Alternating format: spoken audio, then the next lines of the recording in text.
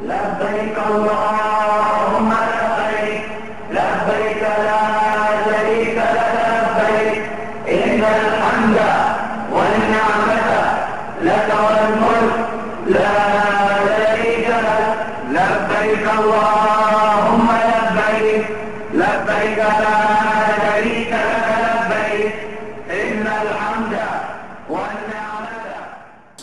Alhamdulillah Rabbil Alamin wa salatu wa salamu ala rahmatil alamin sayyidina wa nabiyyina wa qa'idina Muhammadin wa ala alihi wa sahbihi wa man walahu ila yawmiddin. ప్రియ వీక్షకులారా, హజ్ కానుక అన్న ఈ కార్యక్రమంలోకి మీ అందరినీ ఇస్లామీయ పద్ధతిలో ఆహ్వానిస్తున్నాము. అస్సలాము అలైకుం వరహమతుల్లాహి వబరకాతు. ఈరోజు ఇన్షాల్లా మనం ప్రవక్త ఇబ్రాహీం అలైహిస్సలాం వారి త్యాగమయ జీవితం నుండి నేర్చుకునే పాఠం విశ్వాసం పరీక్షను కోరుతుంది. మహనీయ ముహమ్మద్ సల్లల్లాహు అలైహి వసల్లం సెలవిచ్చిన మాట, ఇన్న అషద్దన్ నాసి బలాఅన్ అల్ అంబియా థుమ్మల్ అమ్సల్ ఫల్ అమ్సల్. పరీక్ష రీత్యా అందరికన్నా కఠినమైన పరీక్షను ఎదుర్కొన్న వారు ప్రవక్తలు, ఆ తర్వాత వారికి దగ్గర ఉన్నవారు, ఆ తర్వాత వారికి దగ్గర ఉన్నవారు అని ప్రవక్త ముహమ్మద్ సల్లల్లాహు అలైహి వసల్లం వారు సెలవిచ్చారు.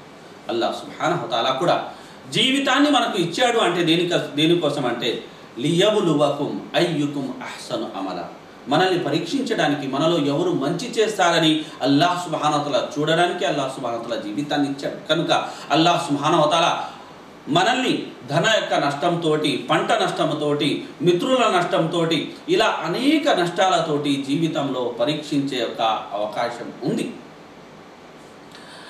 ముఖ్యంగా ధర్మబోధ ఎవరైతే చేస్తారో వారి జీవితంలో పరీక్షలు అనేవి నిత్యంగా ఉంటాయి అన్న విషయాన్ని మనం గమనించాలి. కనుక ప్రవక్త ఇబ్రాహీం అలైహిస్సలాం వారి జీవితాన్ని మనం తీసుకున్నట్లయితే ఆయన్ను ఇంటి నుంచి వెలివేయడం అనేది ఒక పరీక్ష, ఆయన నిప్పుల్లో నెట్టడం అనేది ఒక పరీక్ష, ఆయన మసర్లో ఒక రాజుకి కుయుక్తికి అనేది గురి అవ్వడం అనేది ఒక పరీక్ష. అలాగే ఆయన ధర్మబోధ చేస్తున్నప్పటికీ ముసలివారు అయిపోయేంత వరకు అల్లాహ్ సుబ్హానహు సంతానాన్ని ప్రసాదించకపోవడం అనేది ఒక పరీక్ష. సంతానం ప్రసాదించిన తర్వాత ఆ లభించిన ఏకైక సంతానాన్ని తీసుకెళ్ళి ఒక నిర్మానుష్య ప్రాంతం పాలు చేసి రమ్మని చెప్పడం అనేది ఒక పరీక్ష. ఆ బాలుడు కాసింత ఎదిగి చేతికి అందిన తర్వాత ఆ బాలుడిని జిబహ్ చేయమని చెప్పడం అనేది మరో పరీక్ష.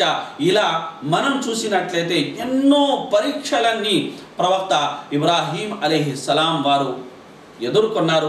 త్యాగాల తోరణాలు ఆయన జీవితం నిండా మనకు కనబడతాయి.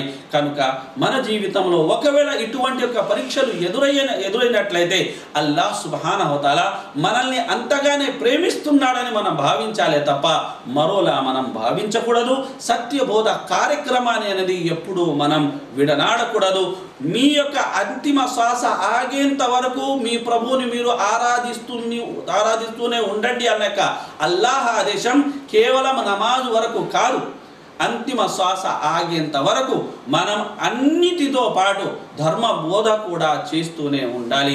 ఇదే మార్గంలో మనకు ఈ శ్వాస కూడా ఆగాలి. కనుక ప్రవక్త ముహమ్మద్ సల్లల్లాహు అలైహి వసల్లం వారు సెలవిచ్చిన మాట ఏమిటంటే 100 సార్లు అల్లాహ్ సుబ్హానహు వతఆలా నాకు మరణాన్ని ప్రసాదించి 100 సార్లు మళ్ళీ జీవితాన్ని ప్రసాదించిన నేను ఈ ధర్మబోధ కార్యక్రమాన్ని అనేది వదలను అని సెలవీయడమే కాకుండా మహాద్భుతమైన ఒక మాట ఆయన చెప్పారు. కుఫార్ మక్కా యొక్క అవిశ్వాసులు పెట్టిన ప్రతిపాదనకు ఆయన చెప్పిన మాట ఏంటంటే, వీరు నా కుడి చేతిలో సూర్యుని తీసుకొచ్చి పెట్టిన, ఎడమ చేతిలో చంద్రుని తీసుకొచ్చి పెట్టిన, నేను అనేది ఈ మహాకార్యాన్ని వదలను, ఈ మహాకార్యం చేస్తూ నేను అనేది ఈ లోకాన్ని వీడాలి అని మహనీయ ముహమ్మద్ సల్లల్లాహు అలైహి వసల్లం వారు సెలవిచ్చారు. కనుక సమస్యలకు మనం జడవకూడదు.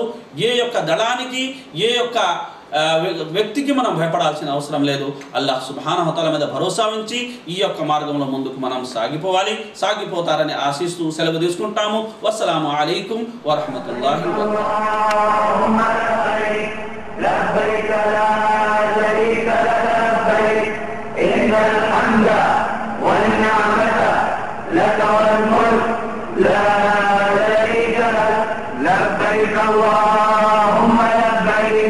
labbaik la sharika lak